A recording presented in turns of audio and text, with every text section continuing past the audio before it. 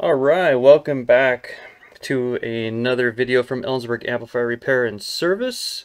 Today is a follow-up for, let me get the heatsink here, for this California A600XL by Profile.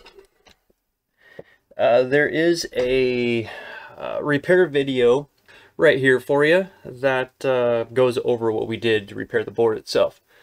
And at the, I think it was at the end of the video, I had noticed, or I had shown you guys, that the input signal and the gain, you could turn the gain just a slight turn and you'd go right into clipping, which you know, I use an average of a 2-volt input signal, 2 to 4 volt. A lot of your head units now, of course, are higher voltage head units, and I believe these earlier amplifiers just weren't designed for your high voltage head units. So what I did in the previous videos, I stated I would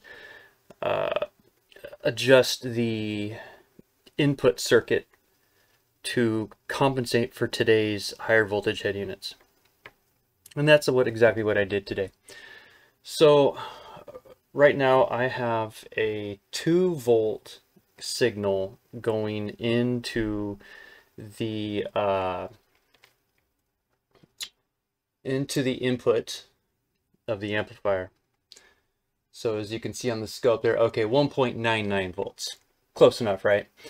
So I have a 1.99, we'll call it 2-volt input on the amplifier.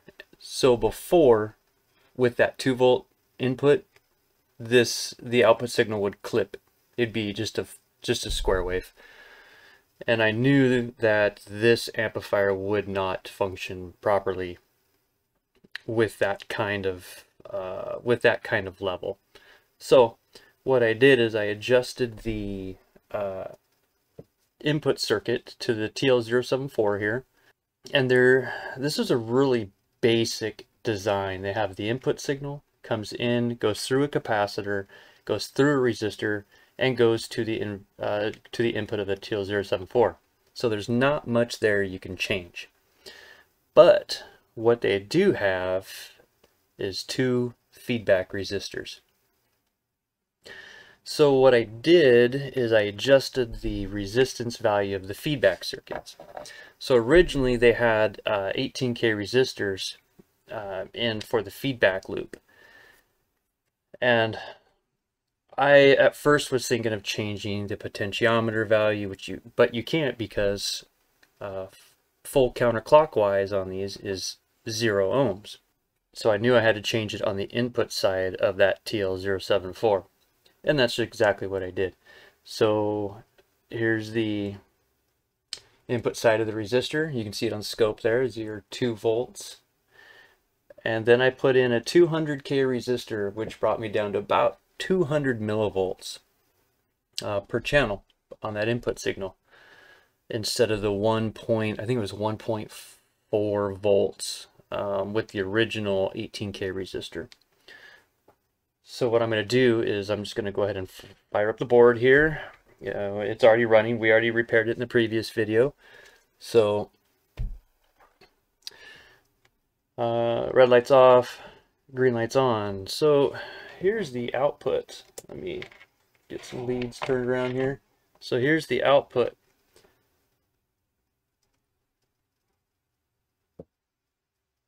So we're at 3.7 volts on the output at a 2-volt input. Our rail voltage is 32 volts. So we're at 3.65 volts with our 2-volt input, and our gain is fully counterclockwise. So now, with that 200K resistors installed for the feedback loop, I can turn the gain halfway up. I'm not clipping now, so I'm at 13.8 volts. You know, roughly half of the output voltage, and that's about half my gain. So about 3/4 of the turn is when I just get into that soft clipping at 22.6 volts. So there I adjusted the input circuit to compensate for today's head units. Again, that's a 2-volt input. I can go up to a 3-volt input still, and I'm not clipping at 0 gain. 3/4 gain, 22 volts, and that's at 3-volt input.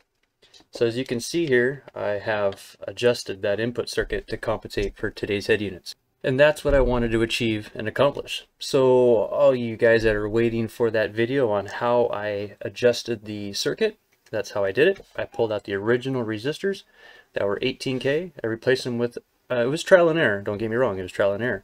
I ended up using a 200K resistor that would adjust me in between the 2 and 4-volt input range and not be all the way fully counterclockwise on the gain. So now I do have full control of the gain from 0 to 3/4, as you would find on most any amplifier. So that's how I resolved that. I hope you guys enjoyed that. If you have any questions on this, please let me know down below there, and I'll get to you as soon as I can. Thank you for watching. I'll catch you on the next one.